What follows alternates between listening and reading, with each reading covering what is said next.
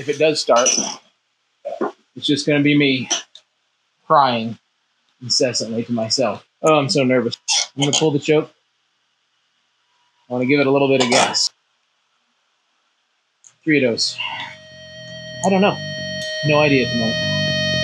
Oh my God.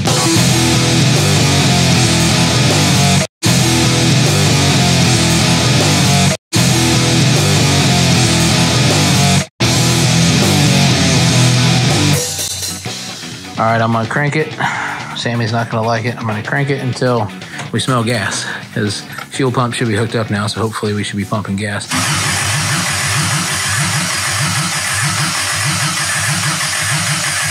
Okay. So, well, maybe it's gonna take a minute for it to come forward, you know.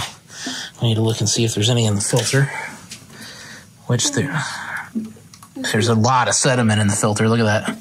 Oh, yeah. It's like mud in there.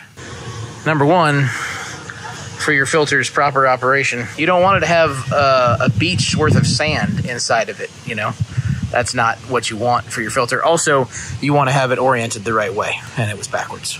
So that'll stop you from flowing stuff, but I think we'll just go and snag on a new filter because that's gross. All right, we're gonna try to pump some fuel through here. We got a new filter. Now, get rid of the cranks. Oh, we got fuel. Keep going.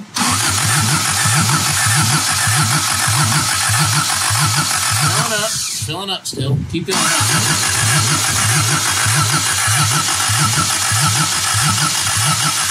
Alright. We got it pouring out now. We're going to see what happens. More than likely it's nothing, but we're still going to do it.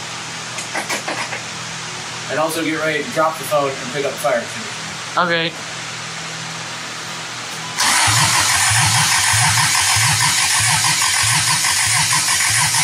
We probably should have filled up the bowls first too, before we put spark to it. But we're doing that now, but you know. I mean, it's got fuel in the...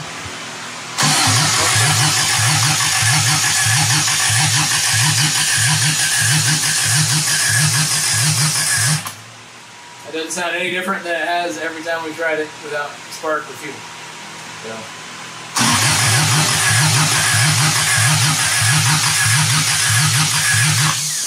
Burn up the starter. We got fuel leaking. Alright, we'll try with a little bit of choke on. It's still not going to do anything.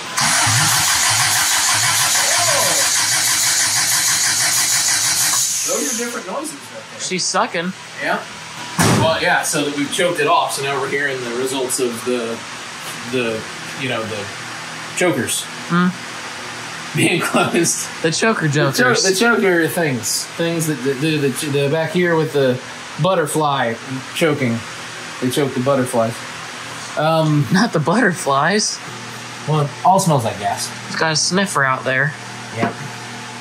Bald. I don't know. Yank. Which way does it go that I can't turn it anymore? You know, like, is that as far as I can turn it that way, and then it could come back this way? There we go. Now she's moving less, but which way to start with? Just max her out one way and then do the other way. You know, people who know motors will know this. Forward is advance, reverse is retard, if you're talking clockwise and counterclockwise. So we would be pretty far, I mean, we are pretty far retarded, but, you know, the motor would be as well. I wonder if it wants me to give it some gas, you think? Yeah, just floor it.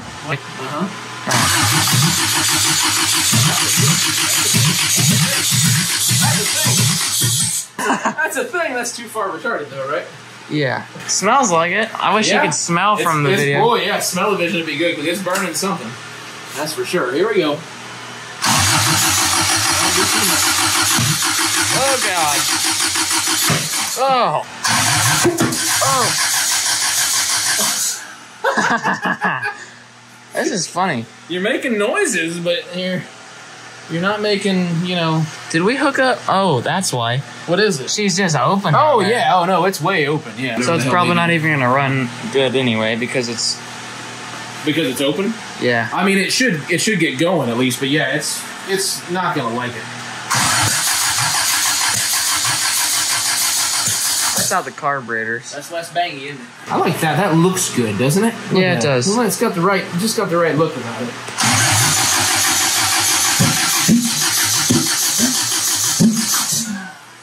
What a great sound! Do you want me to try and work the throttle while you're doing it? Yeah, try it.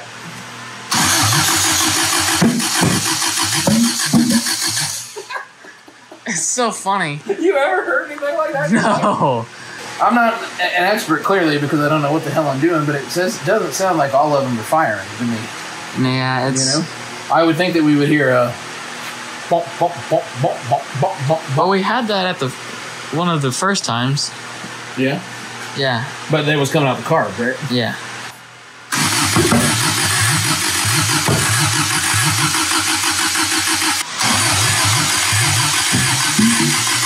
We got fire! We got... Stop. It's coming out of the header. It was just straight fire. It was just on fire.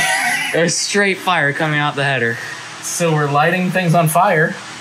We haven't actually tested all of these plug wires to make sure that everybody's sparkling. So maybe we should do that. Also, my spark plug gap could be wrong. Maybe I just took them out of the box and put them in there. Sorry. That's what I do. Yeah, I mean, I'm sure they would be good enough to make it run.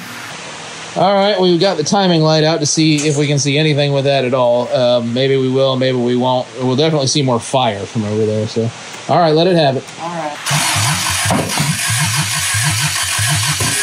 Not even close. It's tough to say where off it is. You know, I have no idea where it is off, but it seems to be probably 180 out. So, if it's 180 out, do you just redistribute the distributions? And go 180 the other direction with the distributor. All right, so this guy over here reminded me that the distributor could be off because getting ahead of ourselves, we never actually lined her up the top dead center and put the distributor in the right way so that the rotor faces number one. Well, now it's dead nuts to number one. So now maybe the timing light will do us some good when we go to time. But first, we want it to start, and we think we might be a lot closer to that now. All right. Come on, Dale. Contact. Well, less bangs. You got nothing. What do we forget?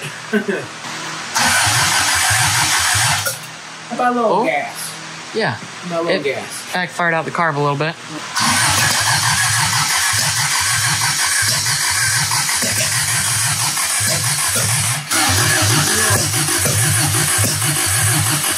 Atomized gasoline. Is the other carb popping at all? It's these two mainly. This one. Oh, I saw the front one go.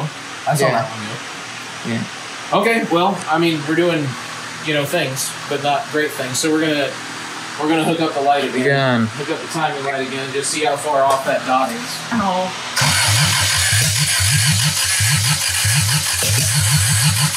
It's real close now. So, in typical in a hurry fashion, I did not gap the plugs when I put them in. So, Miles is finding that they are all tight. So, they need to be gapped between 0.9 and 1 millimeter. And we have that set now on the feelers. And that's how tight they are. They're about half of that. Yeah. So, can that keep it from running? I don't know. But you know what? Every little bit helps. Our assumption is that we can't have the distributor 180 degrees out because the rotor is pointing at number one at top dead center. So we don't have it out. What to do, what to do, what to do.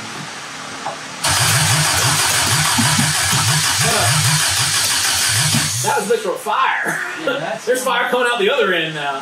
Well, I'm just going to choke it all the way. Okay, try it.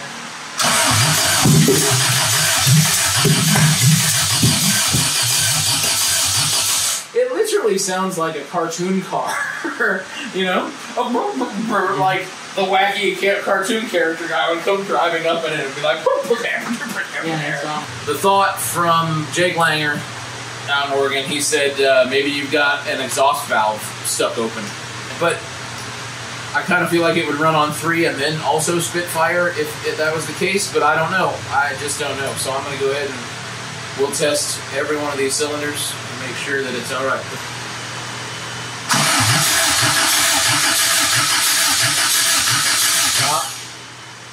She got about 40. Okay, she going.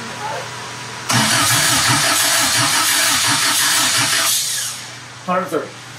Okay. Keep going. Stop. 130. Oh boy. Unless 4's messed up, I think we're talking about stuck valve in 1. Stop. Guess. 140. Yep. Yeah, she's better. How'd you do that? So, we're going to pull off this valve cover. This one has 100 more than 1. Yeah. Yeah, that's not good. All right, I use this here camera guy, and I stuck it down cylinder 1 to figure out what was wrong, what's causing us to have an open valve, and there looks to be a piece of wire sitting on top of the piston. So before I go any further, I'm trying to extract that piece of wire. So I got a vacuum. It's definitely not going to work, but I'm going to give it a shot. Right. Give her the business.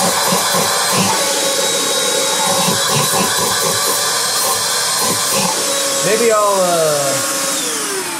I'll crank the piston back up. I cranked it down so I could get a good look at it. So I'll just crank it around again, back to top dead center, and then that'll give me a better shot at sucking it out of there. It should be as close as it can get to the hole right here. And of course the exhaust manifold's open. Let's just choke it off. And that'll keep air from coming in that side. Try to make air come in the exhaust side and then suck straight up. I don't know. I don't know what's right here, but that's what I'm doing.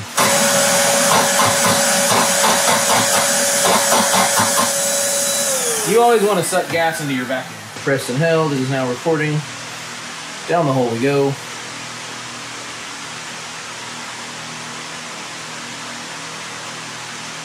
Oh boy. You know what? I think we might have got it. That would literally be a miracle.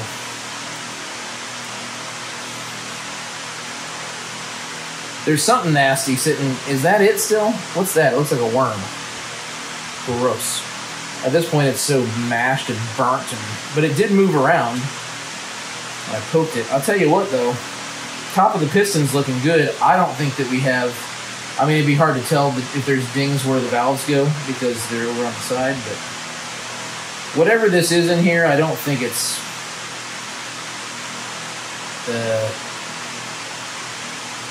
too scary. We've got stuff in the cylinder. I did verify that the valve is moving on number 1, so that's good. Even though the compression's at 40, the valve is moving up and down. Exhaust valve, that is. I can't speak for the intake valve. We're going to pray that it's okay for right now. Lesson learned for me before you start an engine after having the plugs out, in and out, in and out, in and out a lot. Probably ought to clean out the cylinders as much as you can, and that's what we're going to do today. So I bought some tools. Let me show them to you. Number 1 tool in the arsenal, the gun.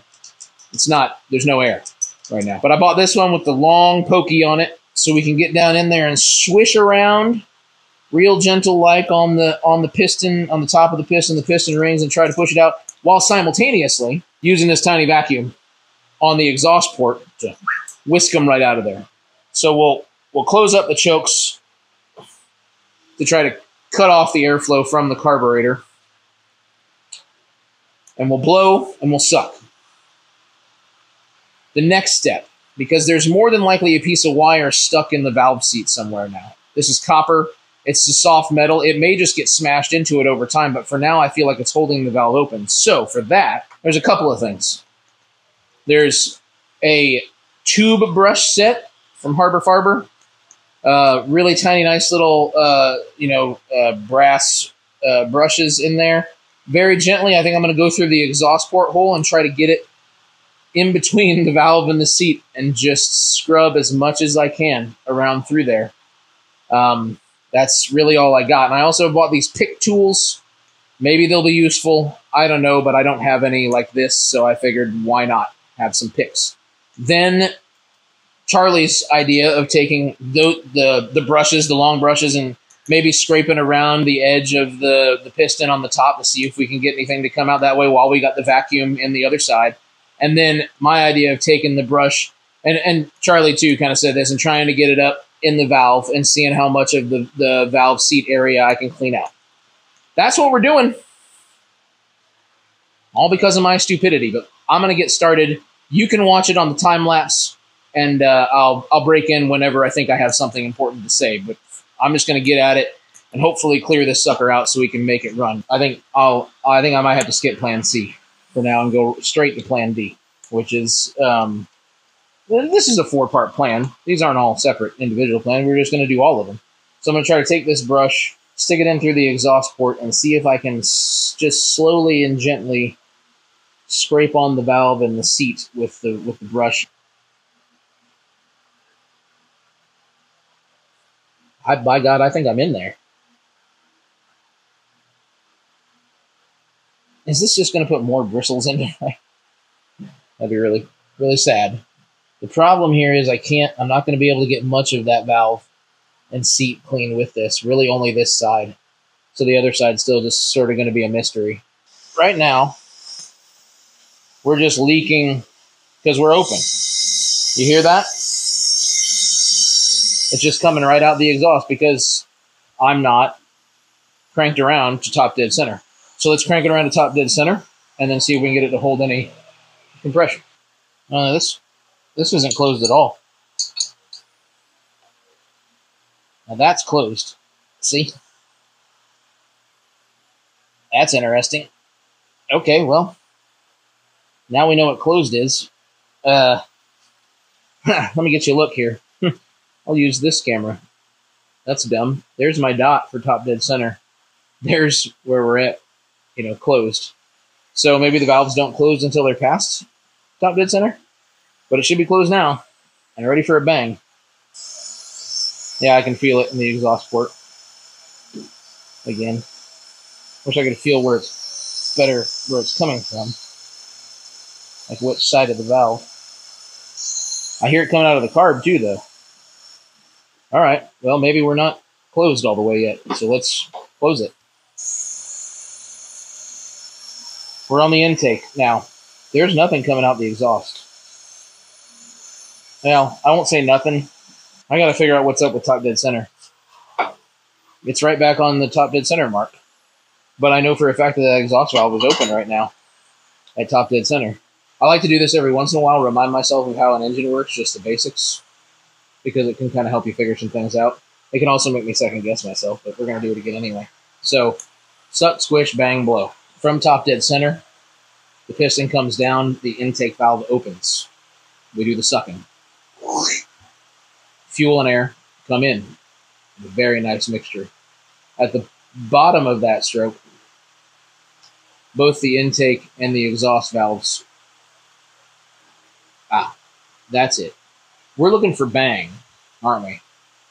So 180 degrees out of this, whenever the piston comes back around again to the top, that's when it should be banging, and nothing should be attempting to open, right? It's completely at rest. The cam should not be open. I'm going to try to get it there. Let's just take that off.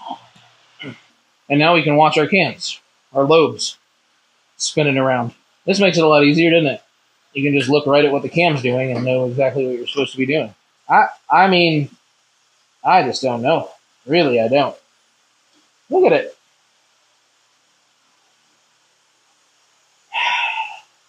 Maybe nothing was wrong. Who knows? Maybe I dislodged something. I don't know. I'm going to do another compression test now. That's what I'm going to do. The old-fashioned way, and see if it comes up higher than the 40 that we got before. Well, I did a compression test. You couldn't hear it because I didn't have the microphone on, but it had 130 pounds PSI. So, did I do it? Maybe I did it. I must have, because it's done. Did I do it? I did it. Let's check the distributor. I want to verify top dead center, power stroke, and make sure that we're pointed at number 1. We're not 180 degrees out. This is just visual verification that the cam is ready to roll over to the intake so it can suck again. That means that we just blew, right?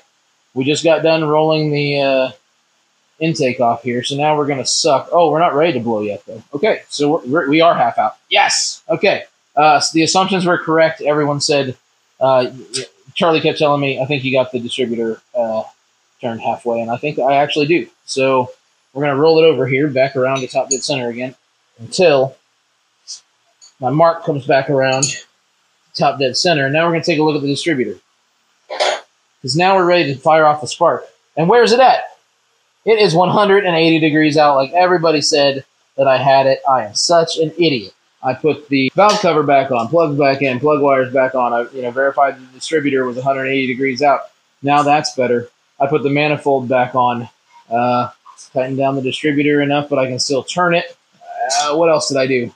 I don't know. I can't remember. I'm very excited because I think we're going to start this car. You can tell that I got high hopes for this particular startup because I'm making sure everything's rolling. Nobody else is here to help me, so I'm sad about that. But if it does start, it's just going to be me crying incessantly to myself. Oh, God save me. Oh, I'm so nervous. More nervous than when we did it the first time. I'm going to pull the choke. I want to give it a little bit of gas. 3 of those. I don't know. No idea at the moment.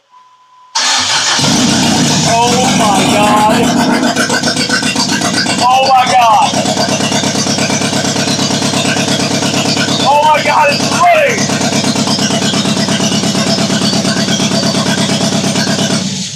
It's shaking so bad. It's going to knock the battery off of its wood block. Get back! Oh my God.